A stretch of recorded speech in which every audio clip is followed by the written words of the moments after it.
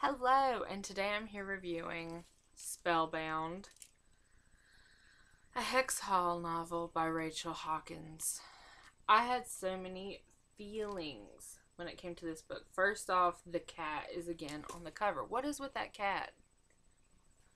And in my other two videos about the other two books, I have said, why is there a cat? She is allergic. So anyway, basically in this book, it is a lot about Sophie and her losing, her powers being trapped down.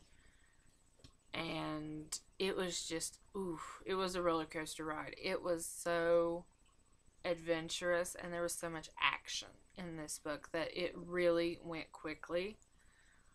And at the same time,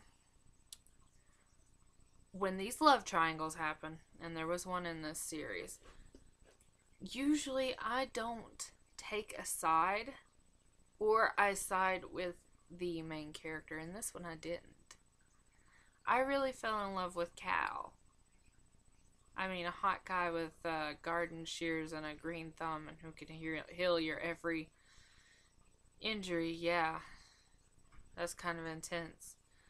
But she didn't really have a choice. But the way this book ended, I cried and I cried and I cried. This is a book that seriously will make you stay up all night, and then when you're done reading it, you will be emotionally exhausted.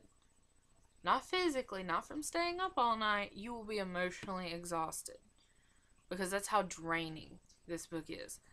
And to me, that's a great thing, because I love it when you can get so involved with the characters that you feel emotions while you're reading. You cry, you laugh, you whatever. This one, it just ripped my heart out. I did not know how to do it. It killed me. It did. It bugged me so bad, the ending of this book. But I did love that Sophie's mom and dad kind of reconnected.